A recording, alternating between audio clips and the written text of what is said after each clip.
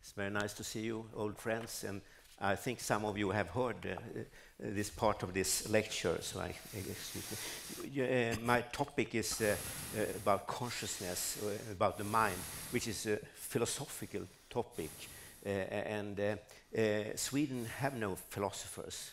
The only one is Descartes, who died here, and for the French people, there's several French visitors here. I think they should visit his house where he died in Old Town. Consciousness is regarded as a little airy-fairy, touchy-feely, but I think this is what it's all about. I mean, you can't study gastrointestinal organ without studying digestion. You can't study the brain without studying the mind. And I think particularly the infant is of great interest. But the philosophers, they are mainly interested of, the main topic they discuss is what is it like to be a bat. It's a famous philosopher, Thomas Nagel.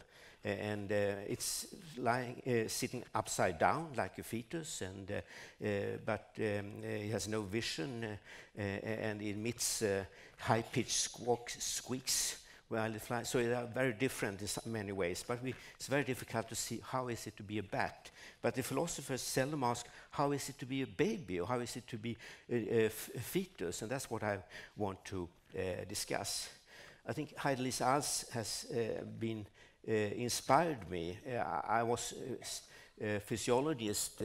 I was trained as a physiologist before I went to neonatology. So I had been working with fetal sheep, and so when I came to the neonatal ward, I thought this was very interesting from a physiological point. I was mainly interested in respiration. So what Heidelberg did was she opened my eyes for something else. And just this story, I'm not quite sure it's correct, Heidelberg will correct me, but my mentor, who was actually a brain scientist, Kurt von Euler, he invited Frank Duffy, had known for some time, and his wife Heidelberg to a conference in Stockholm, Neurobiology of Early Infant Behavior. And then Kurt said, I think you should ask Heidelberg to give a talk also for the clinicians and for the nurses in the hospital. And I did that, and I usually forget most of the lectures I listen to, but I certainly remember this lecture, at least how Heidelberg brought the message to look at the infant as a person, as a conscious individual with a mind, which I hadn't realized. And then I think also Björn and Agneta, who were there, were very impressed. They were so impressed that they went to Boston and wanted to learn NITCAP, and then they went back to their little hospital in Falun and did a study, the first study in Sweden, but it was not a randomized control study, so I discussed with Björn, we should do a randomized control study. I was a little skeptical, I must admit, but then, and we had a lot of problems because the Swedish economy was in very bad shape, so we had difficulties with the economy, etc. But anyway, we did it and published it in pediatrics. So that was the first Swedish and maybe the European study showing that the outcome of this care improved. I just want to show. I was interviewed for a German newspaper, Frankfurter Allgemeine, and I think the title I liked, I didn't say the title, but and also the baby, Das die Geburt des Ich, the birth of the I. Let's go back to consciousness. What is it? Philosophers talk about the heart problem. How does the brain get us over the hump from electrochemistry to subjective feeling? And it's a little difficult to define, but I mean, if you look in Webster's or in dictionaries, it's like awareness of the body on oneself and the outside world. The state or activity that is characterized by sensation and emotion, volition or thought. And Jerry Edelman, who's a Nobel Prize winner, they had Guido Tononi, they had a model here where mainly the cortex is involved, but also thalamus and basal ganglia, and there's some correlation activity. The neuroscientists discuss a lot if is there a special site for consciousness, or is it spread over the whole brain? And there's some controversy about that, but no one has detected any specific neurons, cluster of neurons, which are responsible for consciousness. But I think we can agree that to a large extent consciousness is mainly in the cerebral cortex, which is about 10-fold bigger, or volume, or the surfaces, like, for example, our cousins, the primates. What happens if you have no cortex? If you have anencephalic children, and actually there's been a study by Björn Merker, who was at MIT for several years, but then moved back to Sweden. He interviewed parents to anencephalic children. They were, some of them survived to 5 to 10 years old. And he also went with these children to Disneyland in Florida, and he saw they are blind, they don't communicate, don't talk, but they expressed emotion and they expressed some awareness. So this has been a lot of discussion to what extent they are conscious, but not conscious in the way we define it. I think to be conscious, to become conscious, the thalamocortical pathways have to be established. And Kosovic in Croatia showed that this connection starts around 24 weeks and get established when the baby is full term.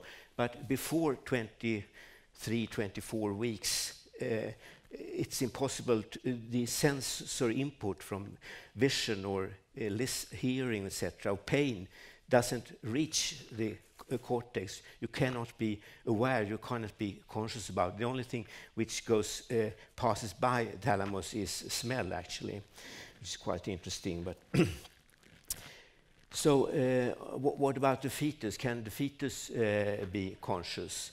Certainly we know that the fetus react to pain from maybe 15th to 20th week. It reacts to smell and tastes, and it hears, and it has also learning some language, which I will talk a little about. So the fetus can smell from about the 20th week. It seems to like sweet tastes, but grimaces when it is exposed to acid or bitter tastes, and remember good and bad tastes and smell. So it remains. So if you eat a lot of garlic, if you're pregnant, the children seem to remember that and continue to eat garlic. I don't know if they're French. A recent study by Reed in England, Durham, I think it's quite interesting. What she did was to have a light torch, which she put on the abdomen of the mother and directed towards the retina of the fetus. And there were 3 points, like a face here, with 2 eyes and mouth. And when the fetus saw this, it turned its head towards this figure, but it didn't turn it towards this figure, which is the upside down. So when you show this, they turn the head usually away. So it looks like the fetus already has some innate ability to recognize faces. And of course, I think this stimulation from the mother, when the mother is singing or talking, or it's very important, and we miss that. Or it's very important to substitute that when we have our preterm infants. And as I mentioned, the fetus seem to. So here we have exposed a child to. It doesn't sound. To Swedish vowel. Typical Swedish vowel is U, and also a typical English vowel E. And when We did this study together with Patricia Kuhl and Christine Moon in Seattle and Stockholm, and it looked like, okay, now it works.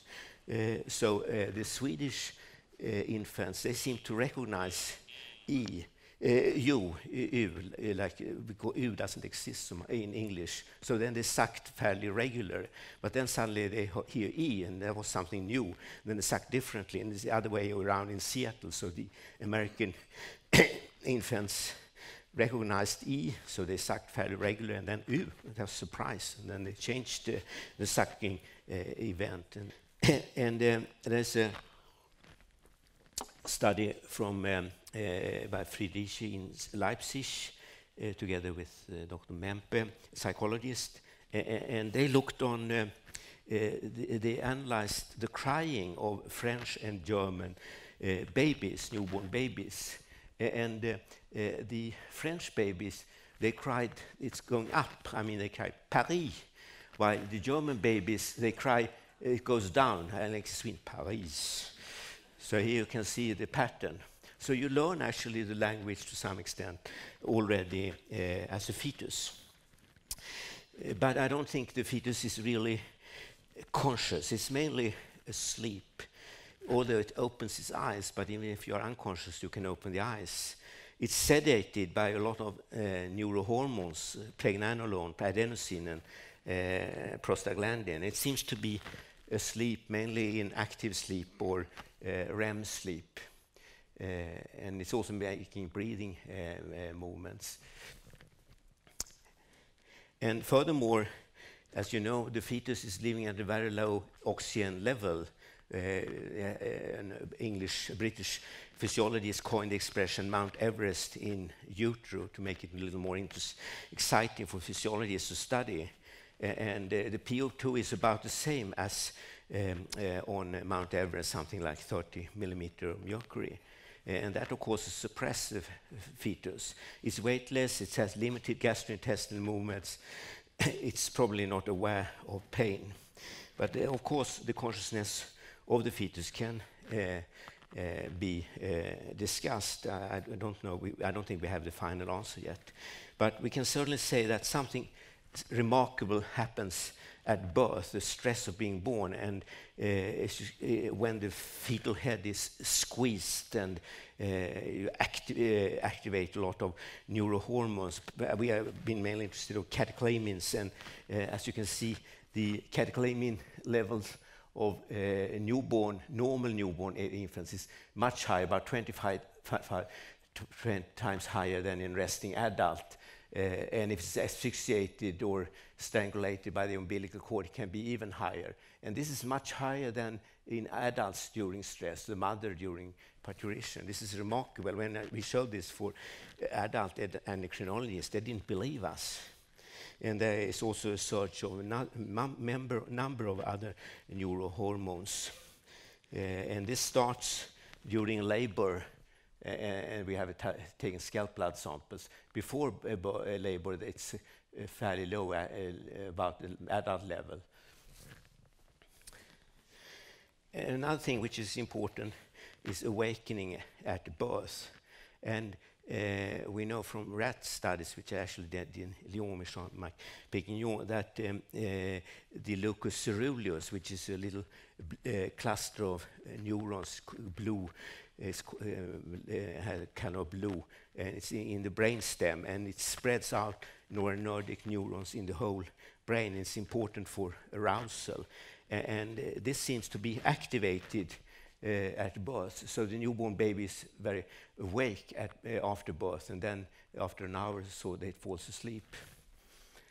And you can also see this activity of locus ceruleus by the large pupils. Even if it's very light in the room, you can see how the big pupils. And I think this is very important also for the parents to see, for the parental-infant bonding, to see this open eyes. It's usually the first hour after birth. Earlier we put in silver nitrate in the eyes, which I don't think was very good. So the onset of breathing is very crucial, of course, and seems that it looks like the cooling of the baby is very important. And Peter Karlberg, who worked here at Karolinska, but then moved to Gothenburg, he did a remarkable study, which was not really published, but he took, some of you have heard the story, but he took a newborn baby after a cesarean section and plunged it into lukewarm water, and then it stopped to breathe. And then he took up the baby, and it started to cry and breathe, and then he plunged it again into the warm water and continued until the midwife stopped him.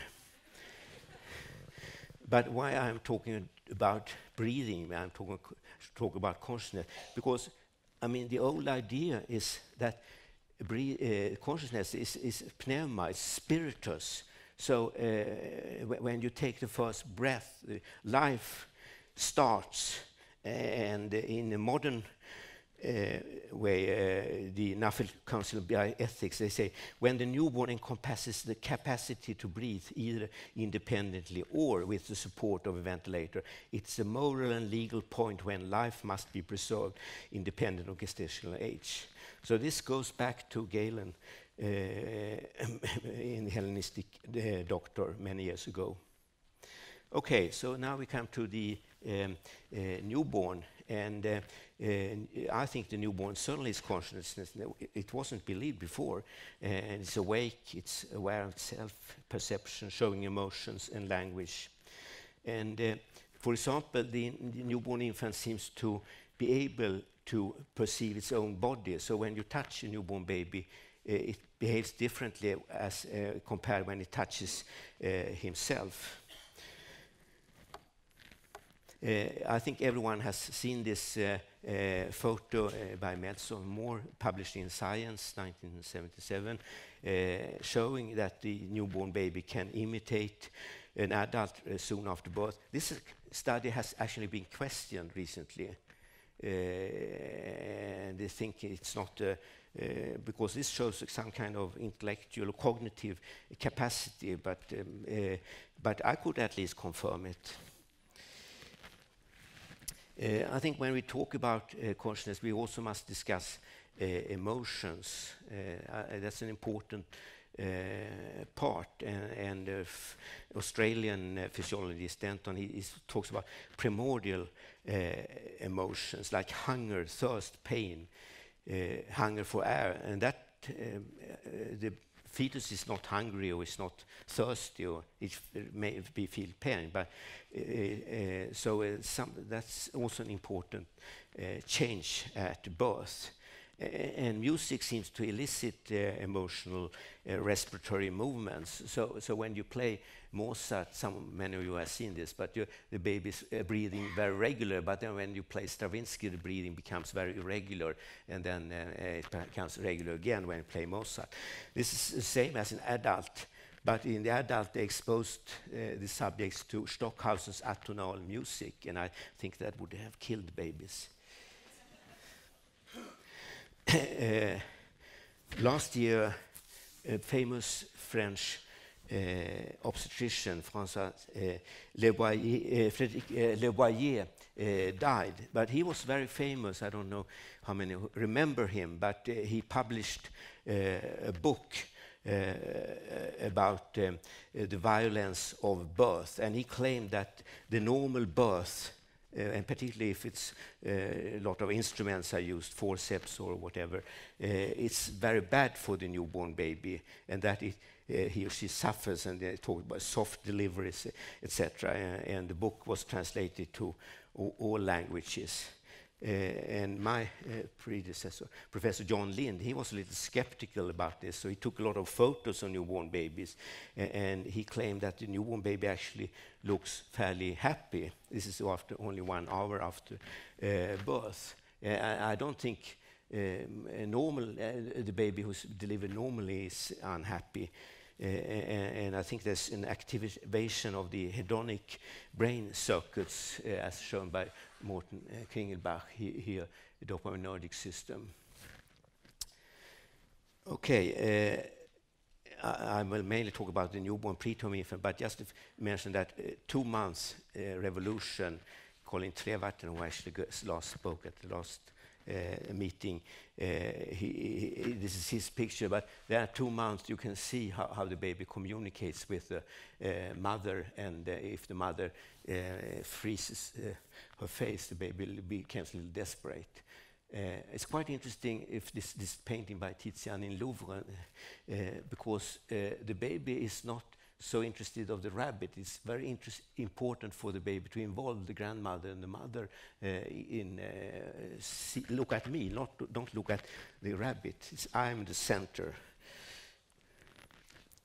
Of course, when we talk about recognizing faces and to what extent does the baby recognize the mother and father, and this starts, we have tested this starts a little later.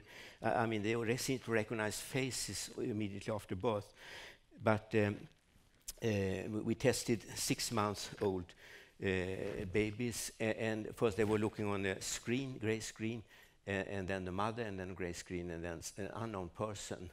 And then they, when they saw the mother, they seemed to recognize her, but not the other nurse. And we also monitored the above the fusiform cortex, the cerebral activity with near-infrared spectroscopy.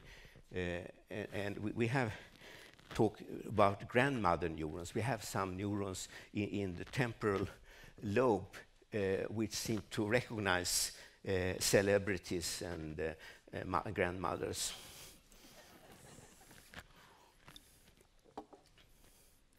And why I think this is of some interest for us who work with preterm infants, because Jakob Frie and Pierre Kuhn has also been involved in his studies, showed that if normal babies, when they see the mother's face, they react.